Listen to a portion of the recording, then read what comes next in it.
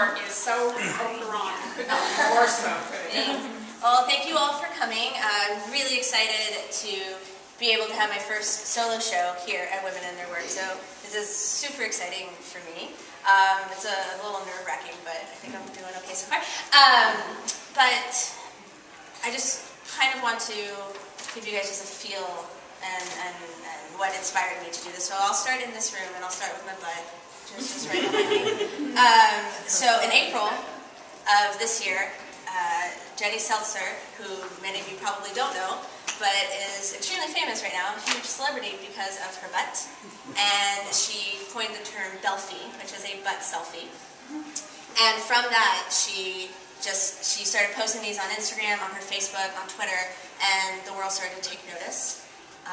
And she would pose in sexy lingerie, and she was very well endowed in the back, much like Kim Kardashian. And people took notice. Good Morning America, Fox News, and then she got a 2-page spread in Vanity Fair, all because of photos on her Instagram. And I don't think we could ever say that that's happened before. That a person who has not studied art for their whole life, hasn't pursued this as a career choice or an academic choice, has ever just blown up as an artist, because that's what they called her. Not a celebrity, but an artist.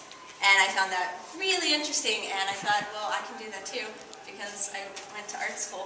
So maybe I can. Exactly. And I've worked hard for it, because I'm a professional dancer. So as a dancer, I take a lot of pride in my health and my body, and what I do with it and how I sell it. And so I thought, what better way than to make a calendar to commodify my most popular asset, pun intended. And so they are staged in a very scientific manner to remove the sexual context of them.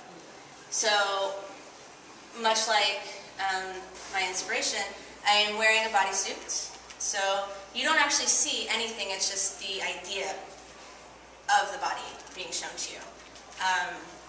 And so it brings up John Berger's ideas of objectification and perception and how you actually view it. And the lens that you put it in is how the audience is going to see it.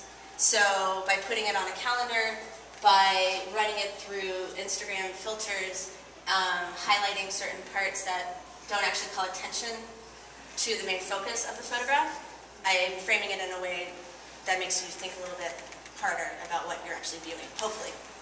I mean, I am. So maybe you are too. But also, it's a little tongue-in-cheek and funny that for a whole year you could have me on your wall and enjoy it, yeah. I'm curious, obviously, yeah. You are the model for all of them. Yes. Were the photographs taken in any time period? Meaning, they're on a calendar. Were they taken a month apart? No, they were taken at one moment. They were taken in about 15 minutes. And I would just move my body, and then the photographer would take the photo. So, no, they weren't taken in a certain month or anything. They just were one shot only. And is there any particular intended progression of positions? Well, when I put them on the calendar, I just randomly selected them. And so the movement was all improvised at the time that I was taking the photograph, and the way that they are positioned on the calendar is also just a random selection. So. And is each one of these an actual full calendar? Yes. I mean, I was tempted to lift the page and see if it's the next month. So here's December, January. So these are fully functioning calendars. So you actually could just start taking your daily notes on it. And October marks my birthday too. So you know, if you ever want to help me celebrate, it's October 16th. And it does start. It starts on June 2014 and goes to May 2015. So these are current. You could take it and go. Yeah. It starts. I'm just saying. I mean, they're very easy. I mean, we could just take the clips off. You know? I think that Rachel and Chris and everybody that works here would stop you before you walked out the door. But behind you, on this one monitor, is a piece called #shower. So, this one, if you ever want to look it up on Instagram, it's #dadass, DATASS, which is also just a play on how people call ass nowadays. But this is #shower, well, that's the shortened term. If you look it up, it's he would only fuck me in the shower. But, you know, it's a lot of words to write down. But this piece is a very meditative piece of work, dealing with the sin of sexual relationships and the way in America that we're trained to think that it is bad, especially in Texas. Sex education tells us not to do it, that bad things will happen to you if you have sex. So you should wash the sin off of you. And the soundtrack to this film is Miley Cyrus's F You, which in the song she finds out that her partner is cheating on her, and so she brushes that sin off of herself and also texts it out to the world to let everybody know that he's a bad person. So that was the inspiration for this piece, and I use dance to tell that story because it's a mode of communication that we can all understand. It's very emotive, it's very descriptive, it's very passionate and provocative, and it instantly draws you into the story. Words confuse things, and that's where we end up having a lot of problems when we're just talking to ourselves, but if you just communicate with your body and visually, it can have a different sort of impact. Why the double screen? They're having a conversation with each other, the feet. Okay. So they just represent two sides of the story. And so this will become apparent when I talk about all the work, but I'm very much inspired by pop music. In my artist statement it says it, pop music is my Bible. It has like pinpointed different parts of my life, different songs. Miley Cyrus has just sort of ruled my 2014. I just think that she's out of control in some of the most beautiful ways, as well as Beyonce, which I'll get to in this section of the room. But they are young women with a lot of power, and we all listen, whether we like it or not. It's on the radio, it's on TV, and we're paying attention. And so what they're saying weighs heavily, and if you strip it down, you can really understand what they're saying. So the soundtrack to this video, I rewrote the song as a poem and then had my computer read it back. So it becomes this very automated message, which is what pop music actually is when you take the layers of guitar and synthesize music away. So this is hashtag you don't fuck me in the shower. Next one is hashtag Bible. So this piece was first inspired by different pop songs that have just been a part of my life. Mariah Carey, Britney Spears, Katy Perry, Gloria Estefan, you name it. I love them. Cher. I was listening to Cher when I got my first speeding ticket. I will always remember it, and I'll never listen to that album again because I was going very fast, and my parents, they'll tell you, were very upset with me. So yeah, I remember certain parts of my life with these pop songs. And that's where I started to approach this video first from. And then I was gifted this book that's behind you, which is Picture Stories of the Sex Life of Man and Woman from 1946. And I opened it up and read the introduction, and it told me how to be the perfect lover and wife. And I didn't know that some dead man could tell me that. And it's very interesting. I challenge you all to please flip through that book and read it. So I was working on this video and reading that at the same time.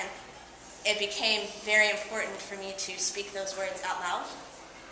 And then I realized it was even more important to have a man speak those words to me. So I had, actually had my boyfriend read that introduction, and it became the soundtrack to this video.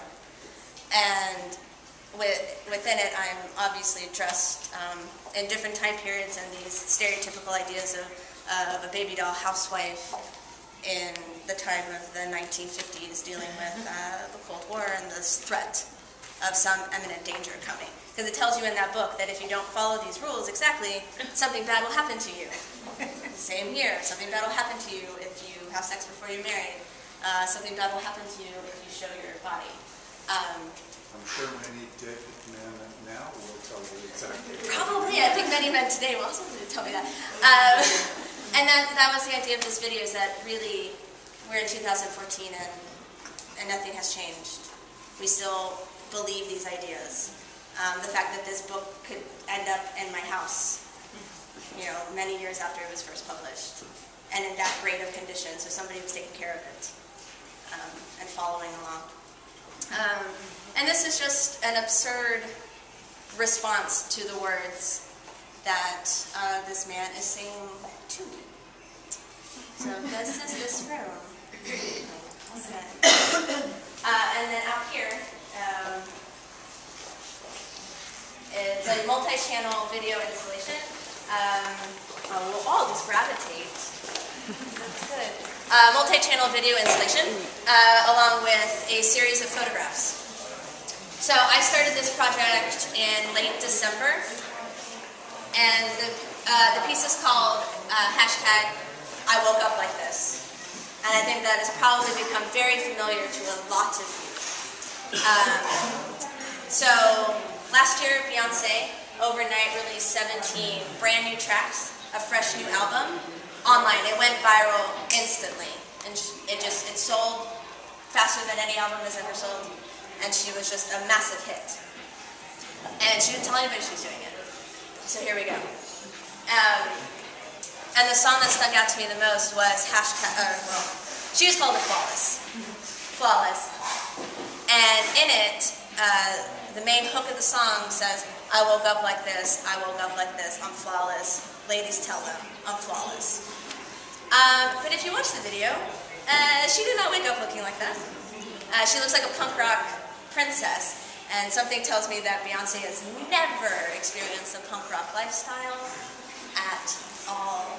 So it's not her life.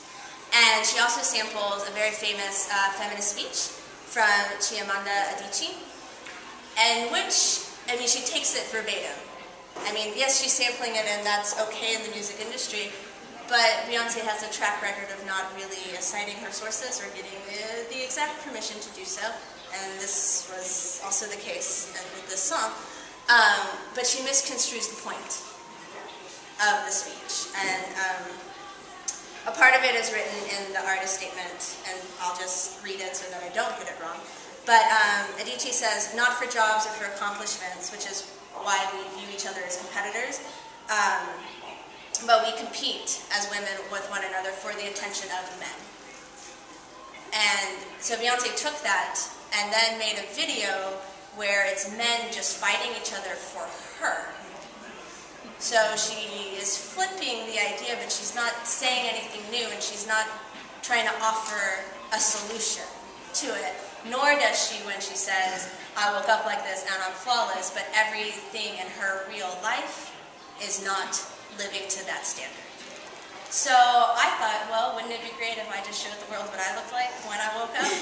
Because this is what I look like when I woke up. It's not exactly glamorous. I have fat lips and bloody eyes and crust, and my hair is crazy, but that's real life. I don't wash my face. It's a bad habit. Sorry, one day my skin will hate me. It doesn't yet. But I just thought, she's a celebrity, she has a lot of power, and we're following her, and we're saying, yes, #I woke up like this, #I'm flawless, but look at my pretty made-up face, look at my designer clothes, look how great my life is, and we're framing ourselves in a non-real manner, non-authentic way, and if we just sort of stripped away all of those filters, we might be happier people. And I've grown accustomed to looking at my face. But this is a project that I'm doing for 365 days, and I'm on day 154 right now. So every morning I get up, the first thing I do, take my phone out. All of these images were shot on my iPhone, and I put them on my Instagram account, and I've been monitoring how many likes each one of them gets. So underneath the photographs, these are 20 randomly selected photographs. from the series, and I've marked how many people have liked me on this day. Some of them are more popular than others, and that's okay. I'm all right with it. But the video production is 149 images. So this video was made the day before I arrived in Austin. So these are as accurate and up to date as possible. And you took one this morning too, right? I did take one this morning, and it's on my Facebook and my Instagram. So if you all have smartphones, please follow me on Instagram. It's at Danielle Georgiou. It's just my name, one word. And the hashtag for these images is Danielle Bedhead.